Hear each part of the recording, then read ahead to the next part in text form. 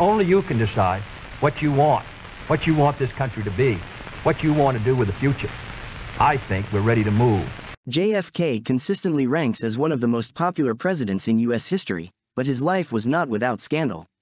Behind closed doors, he suffered from an array of medical conditions and pursued extramarital affairs, while his wider family endured untold tragedies and controversies throughout the 20th century. Now, let's present the most comprehensive and accurate list of facts about John F. Kennedy. John Fitzgerald Kennedy was born on May 29, 1917, in Brookline, Massachusetts, to Joseph Patrick Kennedy Sr. and Rose Elizabeth Kennedy. He was the second of 9 children, with siblings including Senator Ted Kennedy, Senator Robert F. Kennedy, and Special Olympics founder Eunice Kennedy Shriver.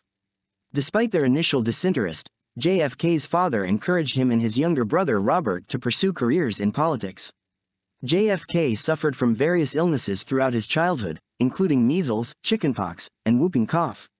He contracted scarlet fever at the age of 3, which left him with lasting health issues. To protect his political career, his medical problems were kept hidden from the public. Before attending Harvard University, JFK briefly enrolled at Princeton University but had to leave due to a gastrointestinal illness. He graduated from Harvard in 1940. Lieutenant John F. Kennedy took command of a boat on April 24, 1942. He was the third commander of the ship. The boat was cut in two by the Japanese destroyer Amagari. JFK was severely injured but managed to save a badly burned sailor. He, along with others who survived, spent several days on an island. Kennedy used a coconut shell to send a message for help. Later, he kept this shell on his desk in the Oval Office. His heroic actions during the shipwreck earned him the U.S. Navy and Marine Corps Medal. He was discharged in 1945, but during his time in the Navy, he suffered from a significant back injury that aggravated his Addison's disease. He underwent spinal fusion surgery in 1954 and dealt with extreme chronic pain for the rest of his life. Kennedy received last rites 3 times before his presidency, the last being in 1954 after slipping into a coma from an infection following spinal fusion surgery. To cope with Addison's disease, JFK used amphetamine injections, a common practice at that time. Both he and his wife became dependent on amphetamines by the time of his presidency. JFK married Jacqueline Lee Bouvier on September 12, 1953. Jackie took some time to accept JFK's proposal because she had been assigned to cover the coronation of Queen Elizabeth II in London for the Washington Times-Herald. After considering, she accepted. Despite JFK's infidelity, he and Jackie remained married for 10 years until his death.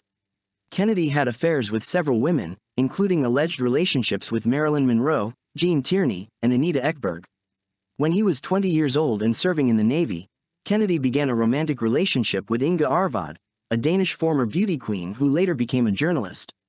Before the war, Arvad was one of the few foreign reporters who managed to interview Adolf Hitler, and he was so captivated by her that she became his personal guest at the 1936 Olympic Games, sitting with him in his private box.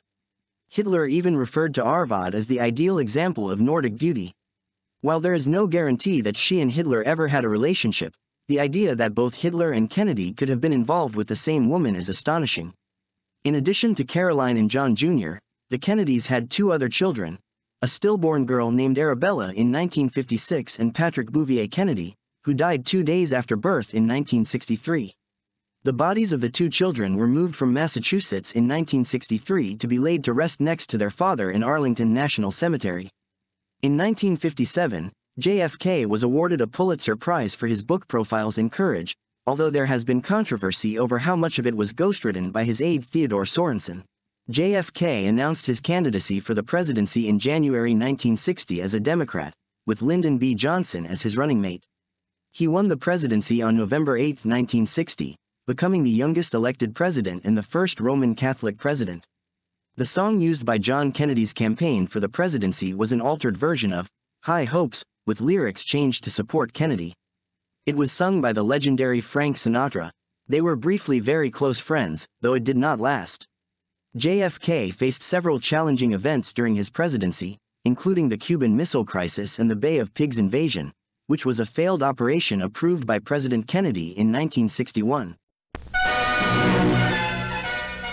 Almost 1,400 CIA-trained Cubans were used for a full-scale invasion of Cuba.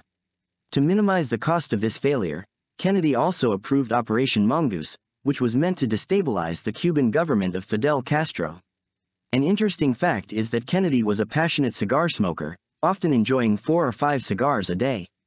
Just before implementing the trade embargo that would prohibit the import of Cuban cigars, John F. Kennedy made a remarkable order of 1,200 of them for the White House. Between 1961 to 1963, John F. Kennedy approved the sending of tens of thousands of American soldiers to Vietnam to help the South Vietnam government in their war. JFK's decision to send troops to Vietnam was highly controversial and sparked anti-war demonstrations. During his presidency, JFK focused on civil rights and supported desegregation efforts.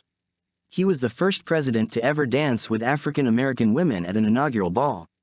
He also donated his entire $100,000 a year presidential salary to charity, a remarkable gesture as he was the richest man to assume office at that time, with his family fortune valued at approximately $1 billion.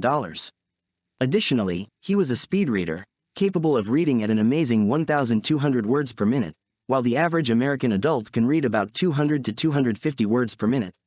Kennedy secretly recorded conversations in the White House, similar to Nixon's later actions. The president likely installed the system to aid him in writing his future memoir, and it captured many historical discussions between Kennedy and his staff, including discussions during the Cuban Missile Crisis. One of the most tragic moments in United States history is the assassination of John F. Kennedy. He died from a gunshot to the neck and head on November 22, 1963, while he and his wife were part of a motorcade in Dallas, Texas. The car the Kennedys were in sped off to Parkland Memorial Hospital just a few minutes away. However, the damage was already done, and the beloved president had passed away. At 1 p.m., John F. Kennedy was pronounced dead. JFK's last words were addressed to Nellie Connolly, the First Lady of Texas. She remarked, "Mr. President, you can't say Dallas doesn't love you." Kennedy replied, "No, you certainly can't." With all the media interest, it is not surprising that countless people have been accused of being involved in the assassination. However, what is astonishing is that so many actually confessed to being a part of it. One of the most intriguing individuals claiming to have had a hand in Kennedy's murder was Charles Harrelson, the father of Hollywood actor Woody Harrelson. While serving a prison sentence for another murder, Charles confessed to the assassination multiple times, but his claims were never taken seriously. So, while Lee Harvey Oswald was identified as the assassin, many conspiracy theories persist to this day. Lee Harvey Oswald was arrested and shot dead himself while in police custody 2 days later by Jack Ruby. Lee Harvey Oswald's assassination is considered one of the most public murders in history due to the large number of people physically present and the live broadcasting of the event on television. Oswald was responsible for the murder and attempted murder of multiple other people, including the attempted assassination on April 10, 1963, of retired Major General Edwin Walker. He also wounded Texas Governor John Connolly in the same shooting that killed Kennedy. Jack Ruby, a Dallas nightclub owner who shot Lee Harvey Oswald, was initially sentenced to death for his crime, but this was later overturned. The moment he shot Oswald had been recorded as live television crews had been on hand to show the transfer of the president's assassin. President Lyndon Johnson established the Warren Commission to investigate the assassination, which concluded that Oswald acted alone. The president's body was buried on November 25, 1963, in Arlington National Cemetery. The funeral of JFK was attended by heads of state from over 100 countries, and millions watched the service on television. Iconic images of his family were taken at his graveside. There are hundreds of memorials to John F. Kennedy in dozens of countries around the world, and he is still considered one of America's most popular presidents. After the tragic assassination of Kennedy, the Canadian government named a newly discovered mountain in his honor. Mount Kennedy is located in the remote yet beautiful northern part of National Park, in the Yukon Territory. Robert Kennedy, the younger brother of Kennedy, who ultimately attempted to follow in his brother's path to power, became the first person to ascend Mount Kennedy as a touching tribute to his late brother. The life and legacy of John F. Kennedy are filled with triumphs, challenges, and controversies. As one of America's most popular presidents, his impact on the nation and the world continues to be felt to this day.